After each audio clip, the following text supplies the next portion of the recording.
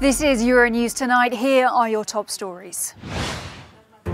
Ukrainian President Zelensky tells the West to tone down its warnings over the threat of a Russian invasion, worried it's causing panic in his country. French President Macron holds talks with Russian President Vladimir Putin in an effort to de-escalate the Ukraine crisis, as Moscow reiterates it doesn't want war. Here in theCUBE, we take a look at the growing anti-vaccine movement in the United Kingdom, citing defunct laws and spreading misinformation. And music or misinformation. Spotify removes Neil Young after he calls for podcaster Joe Rogan to go from the platform over false COVID claims. I'm Helena Humphrey, glad you could join me.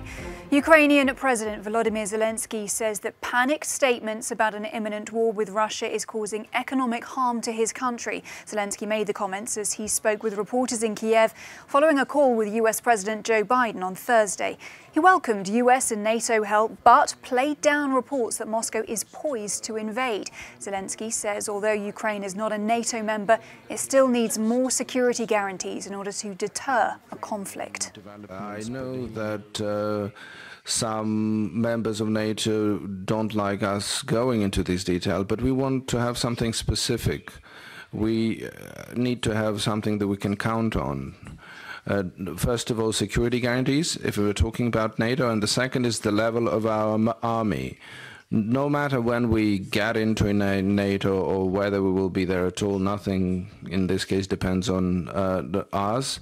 Not everything depends on us. We have to develop our own army. We have to protect ourselves. But we understand right now perfectly well that if we are not part of NATO, then we are on our own in terms of protecting ourselves.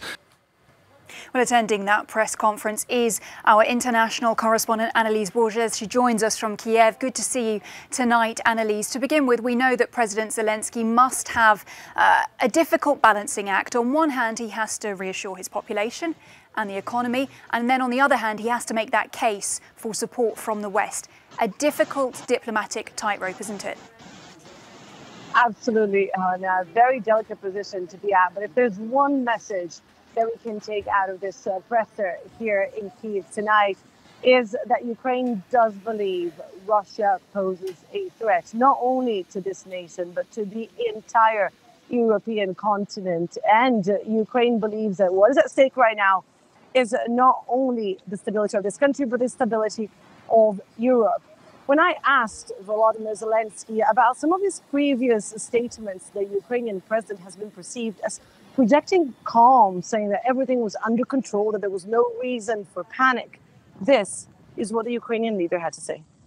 And I mentioned this to President Biden. I think the U.S. supports that. I said that I started talking to the leaders of the countries and to explain to them that we need to stabilize the economy of our country because of those signals which say that tomorrow there will be war, because these signals were sent by even respected leaders of the respected countries. As sometimes they are not even using diplomatic language. They're saying tomorrow is the war. This means panic on the market, panic in the financial sector. So how much does it cost to our country? The people should trust their government and their special services. We are grateful for any support, but this varied information from varied sources cannot mislead our country, because this raises economic panic. Volodymyr Zelensky, they're also detailing a phone conversation he had with the U.S. President Joe Biden, a phone call that reportedly went badly, according to Ukrainian officials. The call didn't go as planned. Apparently, the two leaders clashed, an information that has been dismissed by the White House. Here in the Ukrainian capital today, the Ukrainian president insisted that he was not here to criticize Joe Biden, that the U.S. doesn't owe Ukraine anything, but that he was in a better position to detail what was really happening in his country. He said that Joe Biden is not a Ukrainian president or a Ukrainian father, a Ukrainian brother, a Ukrainian husband that may worry about his family members in this moment of utmost tension. Yeah, as you point out there, Annelies, I mean, it seems that there are contradictory messages about an invasion, about how likely it is, how imminent it is. But, you know, nevertheless, it seems to be that the message from President Zelensky is, why wait to act? Why wait to help us? The question really seems to be one of trust. And what Volodymyr Zelensky insisted today is that as a Ukrainian national, he has known Russia for far too long to be able to trust what Vladimir Putin, the Russian president, has been saying lately. He asked a series of rhetorical questions during the presser. He said, if Russia has no intention to invade Ukraine, why so many troops? Why amassing 100,000 soldiers by the border? Why so many military drills if the Russian military is already so well equipped and trained? So once again, Zelensky insisting that the time is serious, that what is at stake here is the stability and the integrity of his country, and insisting that it's time for other countries to act. He did mention, as you said before, NATO and the importance for NATO to get involved and to show whether or not Ukraine has a part in NATO. He insisted that NATO is about much more than only war. He said that it was about preventing aggression, but also safeguarding peace. All right, our international correspondent Annelies Borges in Kiev for us, breaking it all down. Thanks a lot, Annelies. Good to talk. Well, let's get the view now of Konstantin Yelesiev. He is the former Ukrainian ambassador to the European Union. Welcome to you. Good to have you on the programme. Now, as we've just mentioned, we've heard differing statements about the likelihood of an invasion. US President Biden saying he believes that an invasion is imminent. The German government saying today that they're not sure if Moscow actually knows exactly what it wants to do in the weeks and months to come. President Zelensky calling for calm. Are these contradictory statements useful when it comes to establishing a unified Western response?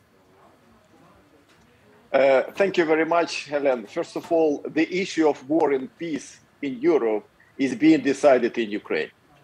And second point, that Ukraine was already invaded by Russian armed forces since the year 2014.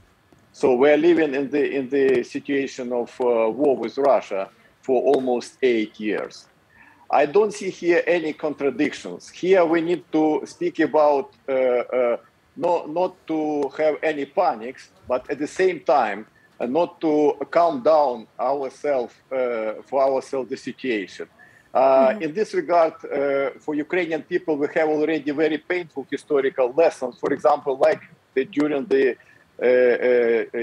Chernobyl catastrophe, when at that time communist Soviet party told to everybody in Ukraine and in Soviet Union, don't be panic, everything is all right, it's okay, no radiation, no Chernobyl disaster. So that is why now it's very important from one side not to show the panic, and from the other side to prepare for the possible full-scale escalation by the Russian armed forces. So in this regard, if you want peace, you should be ready for a war, unfortunately. So let me ask you this then. How do you feel about French President Emmanuel Macron taking the time to speak to the Russian President Vladimir Putin today? Because he seems to be taking a more conciliatory tone with the Russian leader. And I wonder if that is useful in your view with regards to Europe when, let's face it, the European Union took a long time to sort of come to the table and put a comprehensive package of potential sanctions together. First of all, currently this is a moment of truth for everyone, for every country, for every European leaders, because at stake again the peace and security at the European continent. And we welcome here in Ukraine all possible good services, mediatory services from European leaders, in particular from France, who, let me remind you, an active participant in the Normandy format is trying to do its best to bring back peace in Donbass. So that is why we count very much on peaceful efforts of President Macron. But at the same time, let's also be frank that Putin would like to grab Ukraine, because Ukraine is the final piece of puzzle in Putin's picture of the USSR of the second edition. For Putin, he doesn't need Donbass, neither Crimea, which he occupied since the year 2014. Putin needs the whole Ukraine, because his geopolitical goal is to revive new Soviet Union. And where at stake the fights between democracy and autocracy.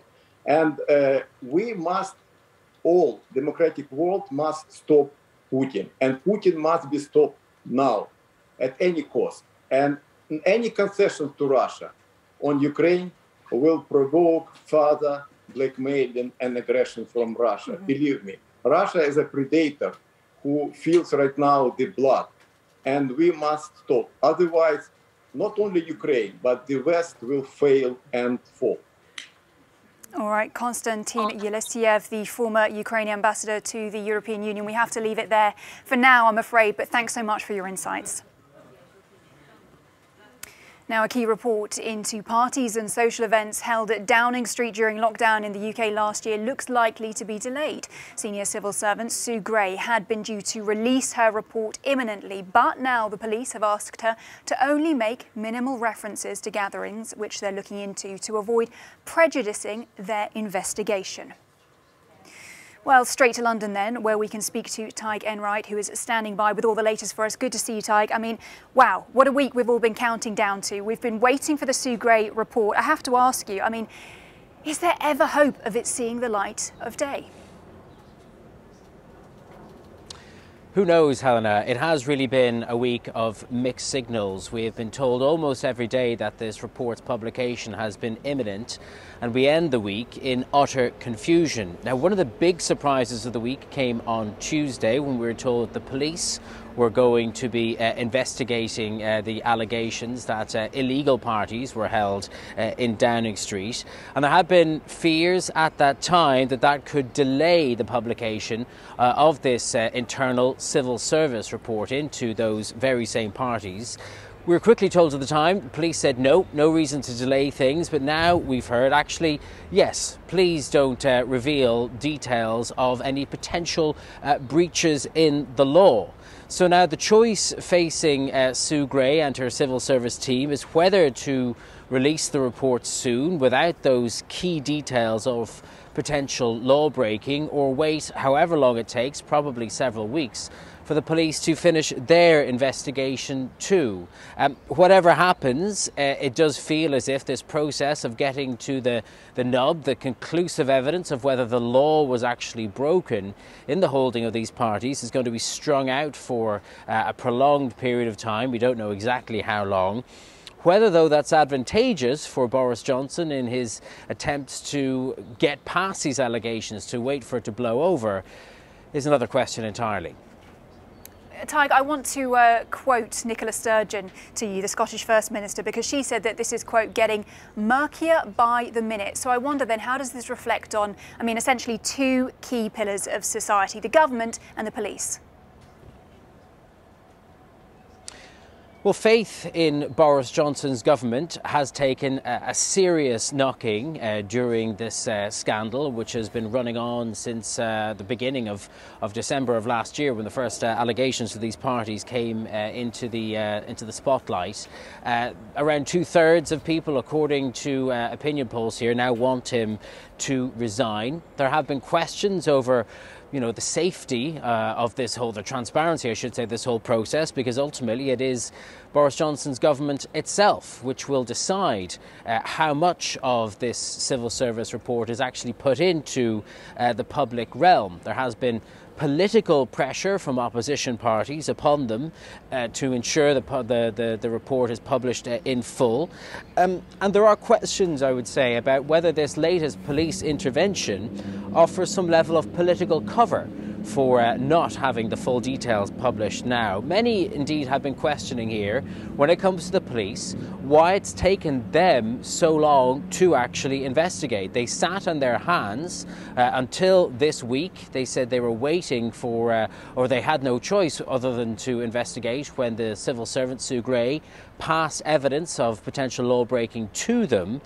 Even though there was evidence in newspapers, there were admissions from Boris Johnson and colleagues that social events did take place. So why did it take them this long to get involved? So you're right to point out that there are many claims here that perhaps the two occurrences are quite convenient. Opposition politicians accusing Boris Johnson of using the police as a shield.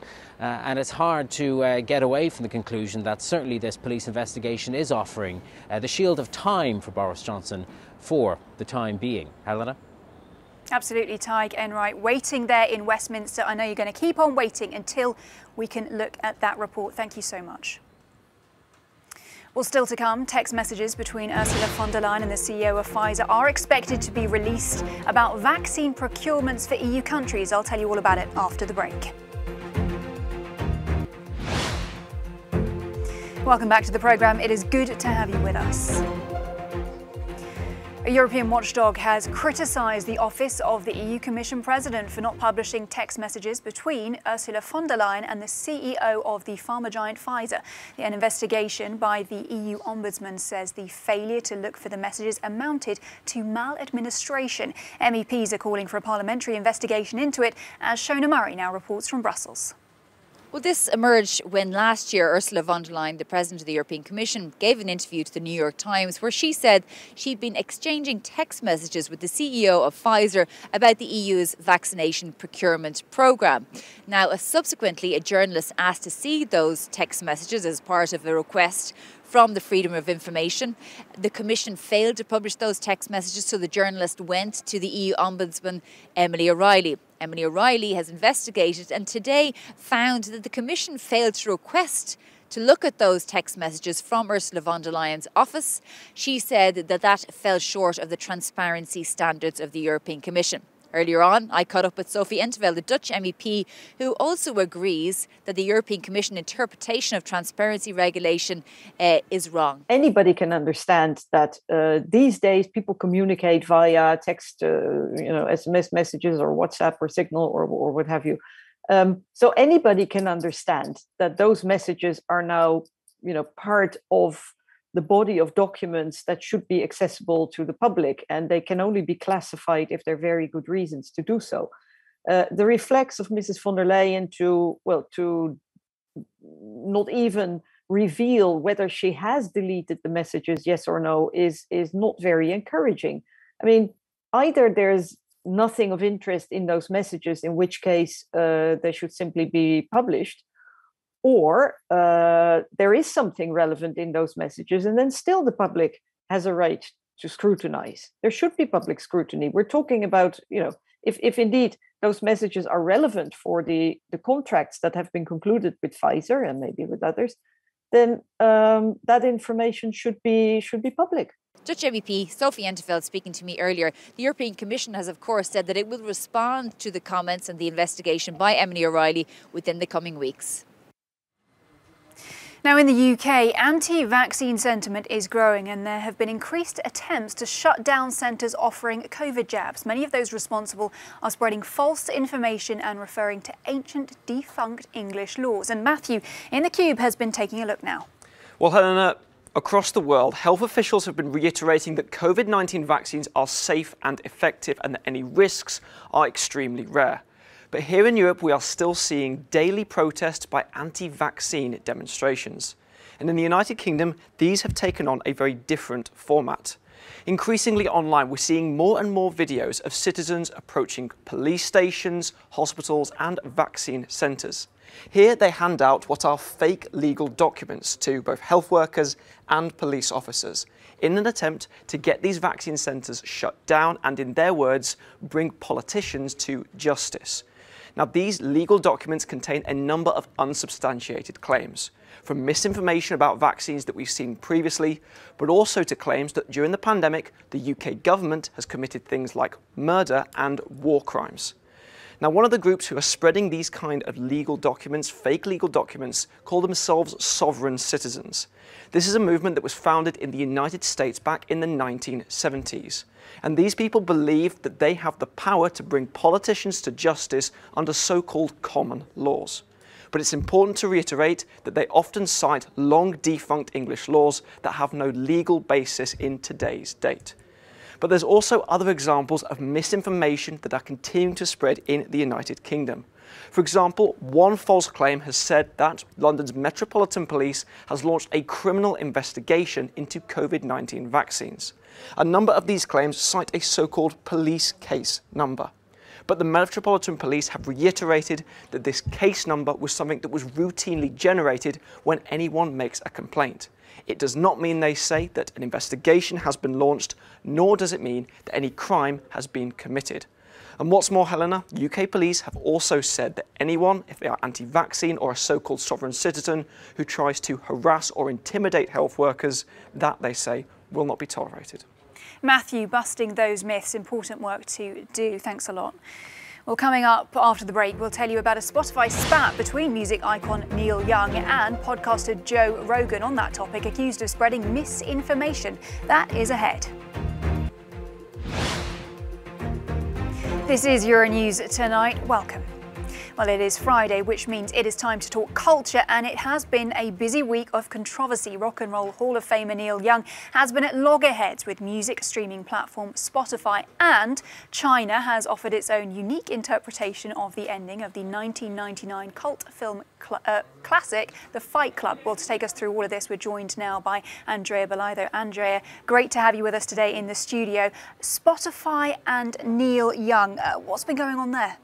Well, Neil Young issued an ultimatum to Spotify this week saying you either take off the podcaster Joe Rogan or I go.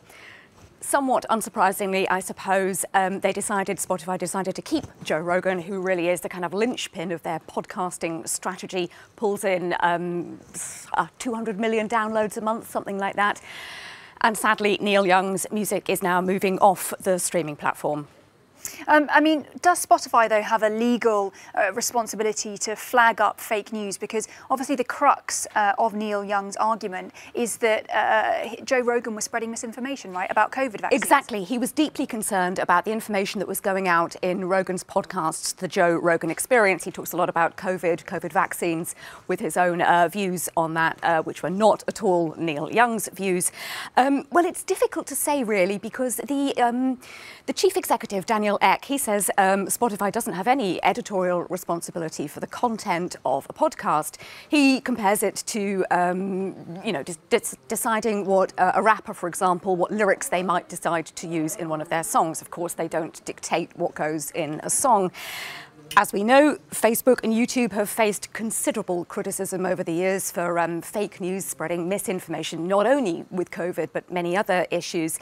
But for some reason, podcasts have sort of flown below the radar, which is strange, really, because they're quite a potent tool for misinformation, because they're so personal. It's worth mentioning, perhaps, that Spotify has actually pulled dozens of the Joe Rogan Experience podcasts over misinformation, but clearly not enough for the very principled Neil Young. And briefly, Andrea, we know that there's been a slightly different take on censorship, let's just say, with the Chinese cut of the film Fight Club. It's got quite a twist. Tell us about it. Yes, the anarchist film now has an authoritarian makeover. At the end, a screen comes up saying, well, the police managed to catch everybody, they've arrested everybody, and the plot has been uncovered, and Brad Pitt's character has been sent to a lunatic asylum where he was successfully treated and everything was just fine. So quite a change. But strangely, the author, Chuck Palahniuk, is really pleased with it. He's described it as super wonderful, because it's what he wrote. Right, that's the other twist, I think, in all of this. Andrea Belido, always good to talk to you. Thank you so much. That's the latest here on Euronews Tonight. Thanks for your company. See you soon.